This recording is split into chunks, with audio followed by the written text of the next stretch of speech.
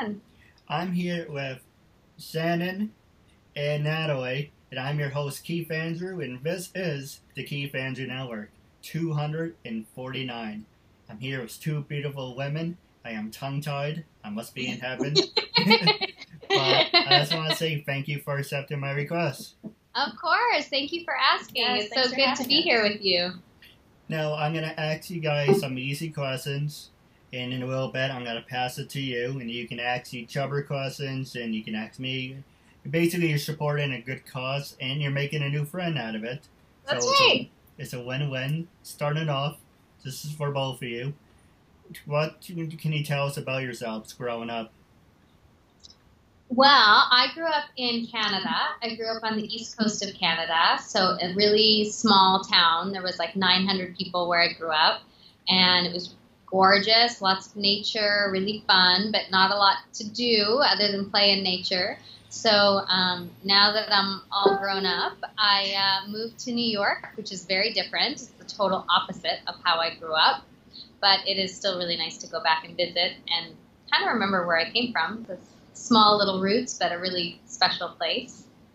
So it's a fun thing to kind of get to have both worlds. And I come from a very similar background. I grew up in Erie, Pennsylvania, which is about 450 miles west of New York City. Just a small town. The town that my high school is in has one stoplight, so to kind of put things in perspective. And I always grew up, I loved performing, I loved acting, I loved doing theater and dance. The dog's behind us. We have a dog.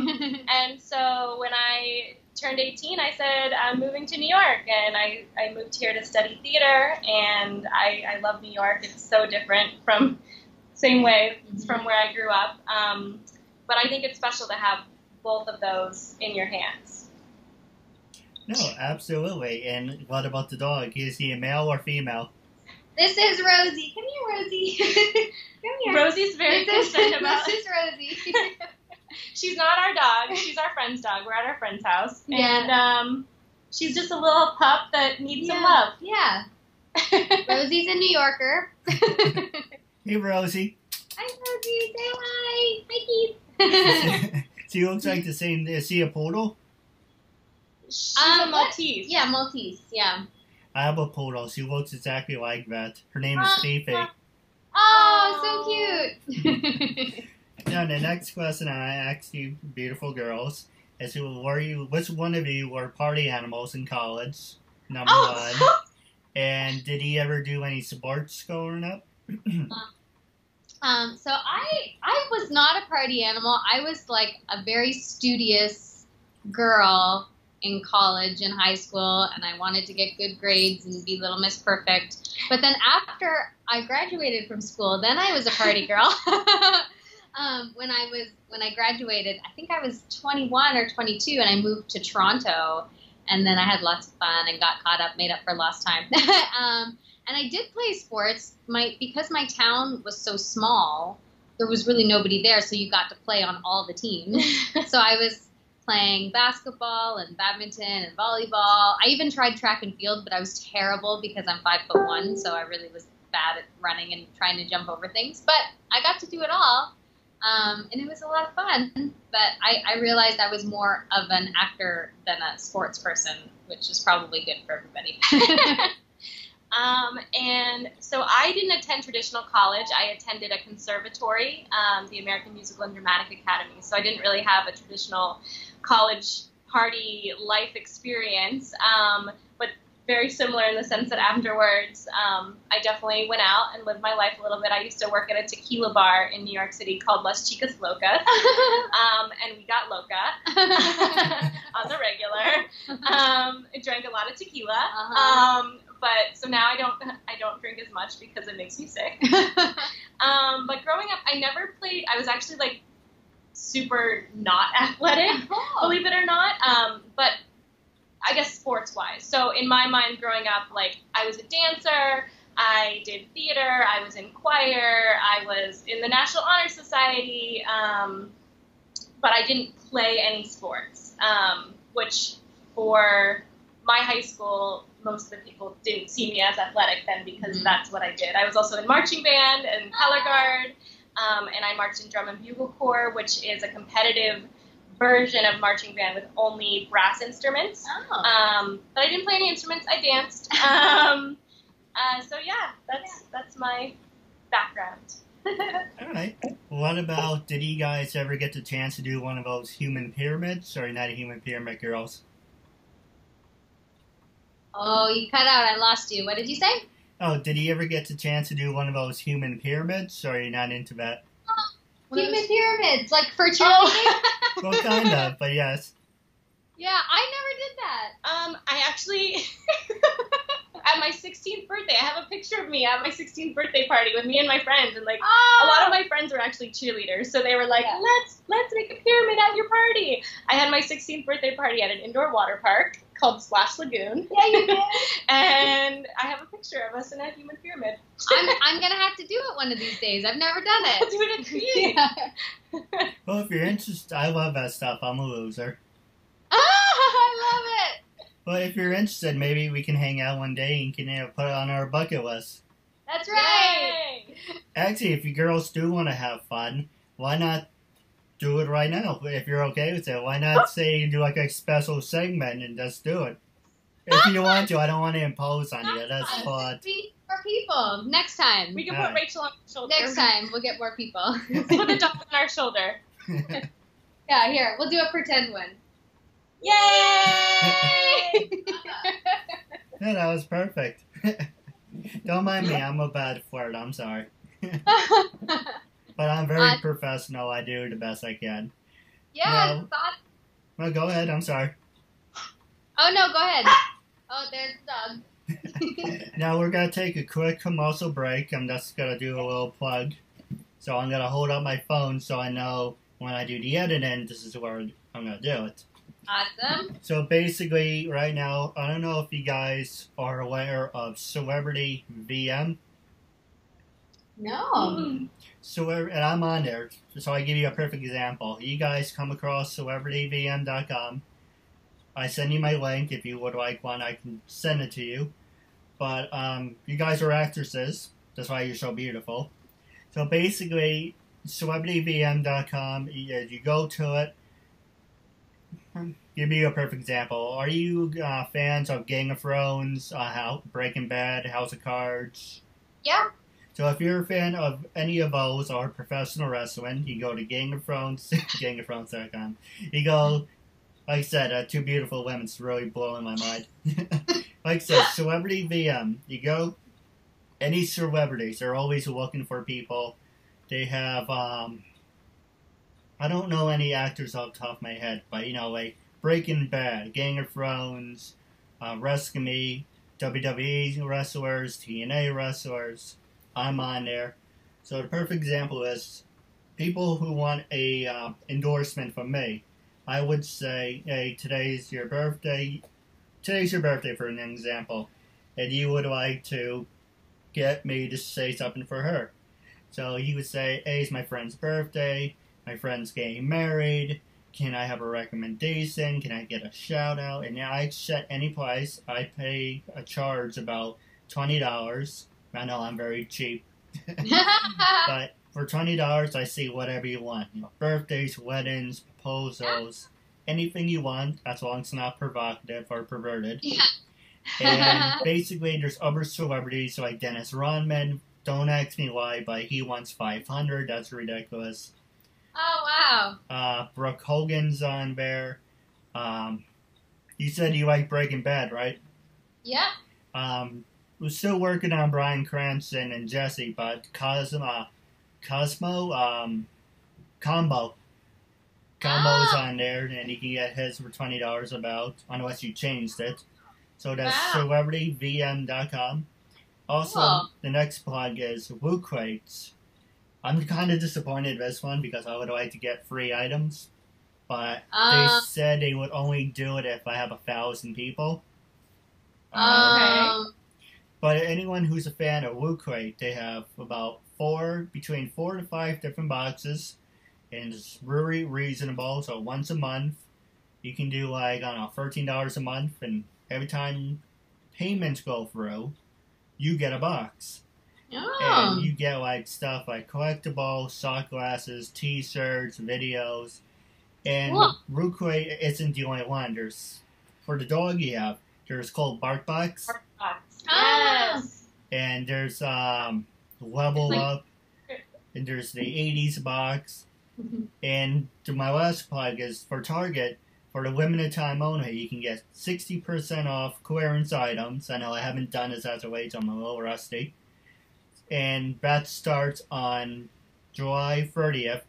Don't worry, it's going to be in the description box. But if you go to my website, KeithAndrewNetWork.com, special deals, my Target's things there. But, you know, for the Loot Crate and the Celebrity VM, they don't really tell me what to promote, so I just make something up. Yeah. But Yeah. Target, I do have pictures of what they're promoting. That starts on the 31st of July, ends on the 6th of August for back to school. Now, going back to the show, I'm going to pass it back to you guys. Was there anything you want to talk about? Anything you want to ask each other? Like I said, you're supporting a good cause. You're making a new friend out of it. This is Yeah. your time, after all. Do we want to talk about? Yeah. Yeah. Yeah. Okay. I'm gonna let you lead it. Go for it. Okay. Yeah. So Natalie is one of the co-founders of this amazing community series here in New York City called Create. And because of her amazing help and support, I am now a guest teacher. Yay. So it's basically a community for artists and actors to show up in a room together Mhm. once a week, maybe twice a week if they want to come twice, on different topics, just to get people out of their own head about whatever's going on in their lives so that they can go forward in their career, in their personal lives, in any way with the best tools they can have. Yeah, and it's kind of like what you're doing, which is just putting yourself out there and just saying I'm passionate about this and I want to do it and I'm going to find a way to do it. It's sort of like a workshop that people can come together as friends and do it all together, so then you don't feel so lonely. And like you said, meeting new friends is so much of the fun. So that's how Shannon and I came to be besties, and it's just so fun. Well, if it's a possibility, I would love to promote. I can't even talk. I would love to promote it and be part of it if that's a possibility. Yeah, you'll have to come and check it out. That would be awesome. Now, the next question I was going to ask you guys is, how did you start your careers? And this is for both of you. So I started my career when I finished college. I moved to Toronto, and I wanted to be an actor, and so I just, did the normal actor thing. I got a restaurant job, and I started waitressing and going on auditions and taking classes and learning, and after 7 years in Toronto, just working and getting jobs and going to auditions and headshots and the whole thing, I ended up moving to Los Angeles, and I did some more trainings, and I actually learned things about meditation. I learned yoga. I learned all these other things so that I could support myself doing that while I was being an actor. And then after that, I moved to New York City, and I've been here for 5 years, and it's just been a really fun adventure, just one audition at a time, just sometimes you get them, sometimes you don't, but, it's really fun because I have friends like Shannon who's in it with me, and we can do it together and talk about it and share it, and we get to live in New York, which is really fun. So, so I really got started really traditionally after school. I just got an agent, and I just started going out and going on auditions. And I think that, you go on a lot of auditions, you get one every once in a while. There's lots that you don't get, but it's a really fun process if you have friends and people to do it with. Yeah, absolutely. Yeah, it definitely helps having friends. Yeah. So I moved here, like I said, when I was 18 to study at a conservatory for theater. Went through that program, met a lot of people through that, learned a lot about the industry and how it kind of works, because coming from the middle of nowhere, I had no idea. I just knew that I liked to perform. And then once I was done with school, I did the same thing, got a job at a tequila bar. I worked there for a few years, and then I actually started doing social media work as my day job.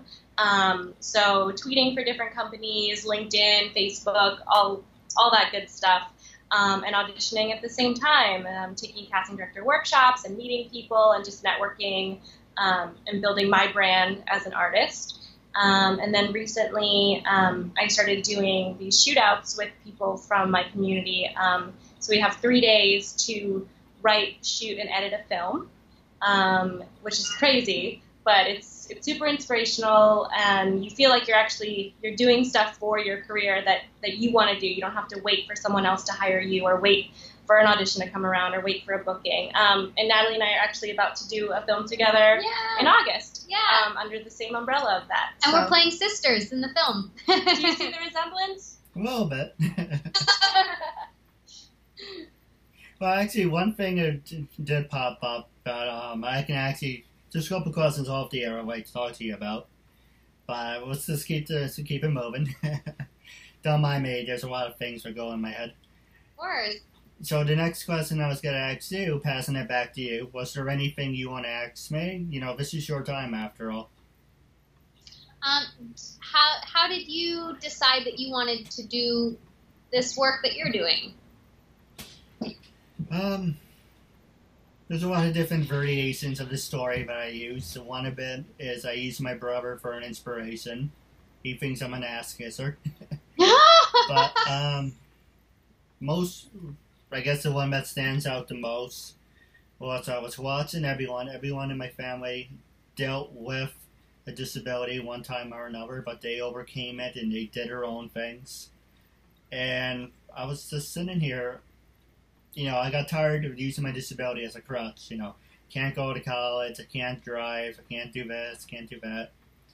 And I think the last conversation I had with my parents was, you know, they were talking to my other brother. I'm the youngest out of 4 brothers and 1 sister. So the one before me saying, oh, why don't you go talk to your brother? He has all of these fancy connections and everything. He gave you a job. And I said, what about me? And they just basically stopped to look at me and said, what about you? And I said, you know what? Uncensored, freedom of speech, freedom of self-expression. So I said, fuck it. You know what? You guys are gonna let me do retail for the rest of my life. You really don't think I'm gonna amount to something? I'm gonna turn a weakness into a strength. So for the longest time, if I'm using my disability as a crutch, I can't go to college, drive, blah, blah, blah, blah. I said, you know what, I'm going to turn that into a strength. So 2013, don't ask me why I did it like this, but it seemed like a good idea at the time. When I first started my talk show, I was only doing phone interviews. And I was still having panic attacks, I was having social anxiety, and I was like, this is not working. But during that time, people said to me, you have this great format. Why aren't you as big or bigger than you portray yourself to be? Why don't you have sponsors? Well, would you like to help me with that? No, if you can't do it yourself and it's not meant to be. I used to get annoyed and hang up the phone. Like, yeah, thanks a lot, asshole. But one guy said to me, do it over and try something else. Try it in a different way. Thanks, you beautiful angels. We're up to 249. Wow. And still working on getting a couple of sponsors. You know, I'll ask you this question. What's the difference between having a sponsor and being affiliated? Affiliation. I don't know the answer to that. Me either. Yeah, because on my website it says affiliation. I'm in affiliation. If I sign up to affiliation programs as Target, WooCrate, so I'm not making money off it. So I'm just advertising them, and hopefully they can advertise me. Right. But still, you know, I interview actors, actresses, models, CEOs, professional wrestlers, people with disabilities, people without disabilities. I interview everyone and everyone. I'm doing the best I can with a learning disability. And you're doing a great job. I appreciate it. Well, it's not about me. This is about you. I love your story, though. It's very inspiring. I think that in our own lives, I think all of us and all the people watching can listen to you share and think and listen to Shannon and I talk about being from really small towns and things like that. I think everyone can say to themselves, what is the thing in my life that I think is a limit, that I think is holding me back? And if you can do what you've done, then it's possible for anybody to say, that doesn't have to be a limit. It's only a limit if I say it is. And so I think that that's really inspirational for everybody listening or watching to say, what are the limits I think I have in my life, and how can I take those limits and say, I'm not going to listen to those anymore? I think that's really inspiring. No, absolutely. Now, moving on to funny stories. Mm-hmm. Do you guys have any funny stories you like to share? Have you worked in retail or pulled pranks on each other? Have we pulled pranks on each other?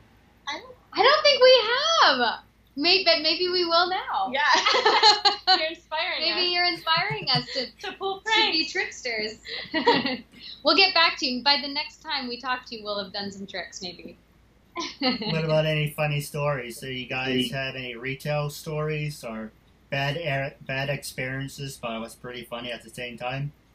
I mean, I've definitely had some bad auditions, let me tell you that much. I have had some auditions where I went in and I thought I was so good, and they were like, what was that? That was terrible. Yeah, that happens a lot. You have an idea in your mind of like what you're going to do when you go in the room, and like, this outfit that I picked out is awesome, and this choice that I made for this line is perfect, and then you do it, and they're like, maybe you should not do that. Yeah. Yeah. I remember working in one retail store. That's good. I used to work for Target. And I thought it would be funny to pay someone all-in-ones. So after I would purposely get rid of the 5s and the 10s and the 20s. So this guy had to get, I had 120, and he basically was $40. So I had 120 left. Here's a 20, and I took out 21. So 21, 22. And that's like, are you serious? Is there another way you can give me more money? Nope. 23, 24, 25. It's like, what am I supposed to do with all these ones? I don't know. Go to another store and cash them in or something. Oh, that's great. The other one was when I first started, I didn't know I couldn't do this, but it was time for me to leave, and I had a line. So I flipped the switch on the thing, and I said, okay, the register 4 is now closed. What do you mean you're now closed? I got disability money. I can't go over 20 hours. So I have to go. Sorry, I have to go. They're like, well, we've been standing here for 10 to 15 minutes. Oh, sorry. Sorry. I love it. Aww. I love it. This has been so much fun, but I'm afraid that we actually have to go by 3:30. So if there's any last question you have for us, or otherwise we can say thank you. And this was so fun. Well, wrapping up the interview segment, before you go, I do have a couple ideas for you after the show. But wrapping up the interview segment, how can people follow you on social media, number one? And going on the record, going on the record I took from Bill O'Reilly. What was your first opinion on me when I first messaged you guys? And after doing the interview, how do you feel now? I think that my first impression and how I feel now is the same. I think that I thought you were a really interesting, passionate entrepreneur. And I think I still think that. Yeah. And I didn't really have any preconceived anything. Natalie said, we're going to do this interview, and I was like, okay, great, but I'm really glad that I did it, and I'm really glad that we got to meet you, and I'm so happy that you shared your story. Like Natalie said earlier, it is so inspirational, and I think a lot of people are going to see your story and say, wow, if he can do it, so can I. So keep that up for sure. And you can learn about the classes that Shannon and I teach together if you go to www.createseries.com. That's the Create workshops that we teach. And I, on Twitter, am Natalie Linroy. And I am on Twitter and Instagram and is there any more? No. Twitter and Instagram at Shannon Hamm with 2 M's.